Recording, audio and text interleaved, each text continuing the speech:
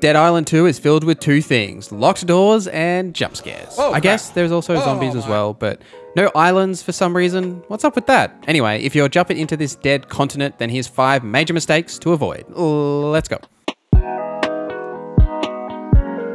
Let me know in the comments any tips and tricks that you have so we can all help each other out. Now let's start with fuses and locks, and I guess just like puzzles in general. The first thing really is fuses. Now you'll come across these fuses and they're also marked on the map as well, which will require you to have fuses to put into the fuse box to unlock these different areas. These areas contain all sorts of crafting materials as well as weapons and other sort of doodads in there. Now these fuses, you can find them in the world, but they primarily come from just purchasing them from vendors, which you absolutely should do. They do cost 1500 cash, which is kind of expensive, but if you take into account the fact that if you find a weapon in there, chances are it's going to be worth more than 1500, and you could sell it if you wanted or sell your old weapon, you'll definitely make that cash back. So it is worth carrying as many fuses as you can, because you will find these areas all over the place, and it's super frustrating when you don't have any actual fuses to put into the fuse boxes to open these things, because you'll have to come back to them later. And I guess on that same caveat with these sort of environmental things, you're going to come across tons of locked doors that require keys or keypads or all sorts of nonsense in order to open them. You don't actually always need the key or something to open them. Sometimes you can break some glass and get your own kind of way in there, or there might be a second entrance like around the back or up and around certain ways. So there is often additional ways to get into places, but it's also as a second point to not spend too long trying to figure that out, as some areas are locked behind like main story progression or even side quest progression. So you might spend too long trying to figure out a way to get into places, but in some cases you can get into areas without having the key or the keypad or something like that. It is definitely possible, but don't spend too long trying to figure that out. If you do get stuck, just like move on to something else. Using the environment to your advantage is a massive thing. So the world is littered with jerry cans and batteries and all sorts of things that you can pick up and throw at the hordes of zombies that will add elemental effects to them or manipulate the areas around them. Now, the basic interactions that you would have known is, water. You can put electricity on it to shock enemies, or oil with fire for a barbecue, but you can also start a fire with electricity on oil as well. You don't have to have like a fire weapon to do that. If you're trying to get to something that's blocked by acid, you can actually remove the acid with water, or even the chem bomb, which will put out fires and remove the acid when you do hit it on the ground. It also creates a little water puddle that you can electrify as well.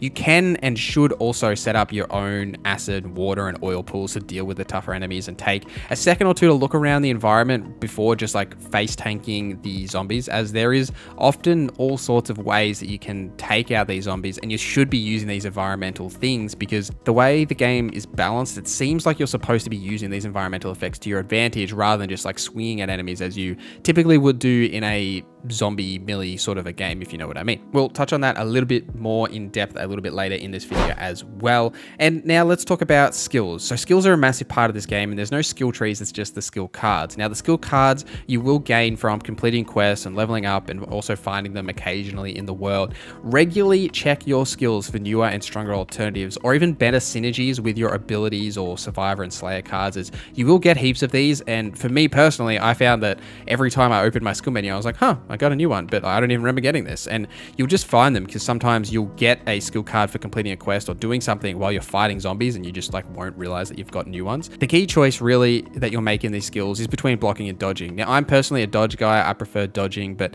there isn't really a right or wrong answer here. You could block if you wanted to.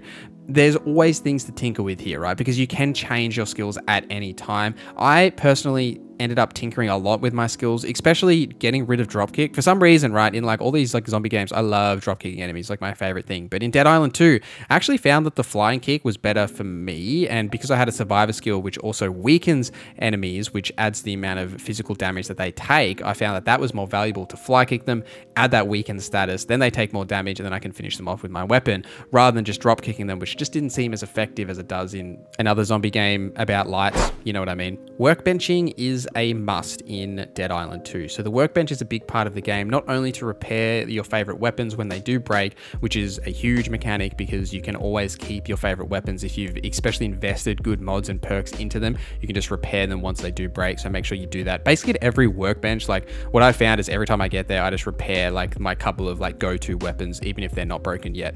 Now, you'll also get blueprints along like the main story and doing side content, which will allow you to unlock more perks and mods for these different weapons, and you can always tinker with these and change them as you wish. But I would also be checking your locker regularly for the unclaimed property section. When you go to the locker, you'll have the storage menu as well as the unclaimed property, and this will contain all the weapons that have dropped that you didn't pick up. So make sure you check this regularly. Now, even if there's like crappy gray weapons in here, you can either sell these for cash or scrap them for materials. So they do still have a use, and it's often better, like if you see like a gray weapon or something drop, just to like leave it there so that it goes into your unclaimed property. So then when you're back at like a safe house or something where there's a vendor there and a workbench, you can then pick that out of the unclaimed property and then scrap it or sell it. So you're actually getting a use out of it rather than just like carrying it and then eventually like dropping it or something later. But you can scrap things that are in your inventory too. So you could pick it up and do it that way. You can also level match your gear. This does cost cash, but it's not as worth doing as it seems. Like when you're just in the early stages of the game and like leveling up, it's like, oh yeah, I want to like, you know, increase my favorite weapons damage for sure. But if it's like a green or even, you know, a blue to some regard, it's not super worth it because you're definitely going to find something that's better and you're going to be finding heaps of weapons. So it's probably worth just saving that cash until you get like purples or blues or something, or even the legendary gear that is like much more powerful that you actually want to use. But if you've got like a favorite weapon that you just really want to keep and like level match it, then obviously you can just spend the cash on that. Let's go through some massive combat things. Now, I didn't know exactly how to like section this, but we're just going to like give it a umbrella of like combat mistakes. Firstly, the Zompedia is actually huge. Now, when you look at this, you can see all the different types of zombies, but you can also see how best to deal with them, the different types of attacks they do, how to avoid those attacks, like jumping from, say, the ground pound, those sorts of things. This Zompedia will tell you exactly how to deal with each type of enemy that you come across, and the more that you kill, the more information you unlock. So it's well worth checking this, especially when you see the little pop-up that says that, you know, you've unlocked new sections. To see what you've unlocked, as there's heaps of useful information about the enemy's resistances or different ways to deal with them that you can best use. Zombies that are burning or shocking are immune to that damage type as well. So make sure you've got some basic like physical damage weapons to deal with those sort of enemies. And also sweeping the legs to maim zombies, especially the normal like runners and normal zombies you find, is actually huge to like trip them over so they're not just like all running at you all at once, especially if you're on stairs. You can like manipulate the field in that way. I found maiming the zombies rather than just like focusing on the head is actually more important, because often when you focus on the head, like you'll get criticals, but when there's heaps around you, it's better to control the ones that are around you rather than just trying to like kill them all. Curveballs are amazing and they're unlimited and they're on a short cooldown. You should be using these as much as you can. Like regardless of what it is, they're all honestly fantastic, but the chem bomb is huge to like get rid of acid or fire, that sort of stuff. Or the shurikens I really like, and even the pipe bomb's pretty good as well. But there's plenty of these that you'll find throughout the main story that you can use.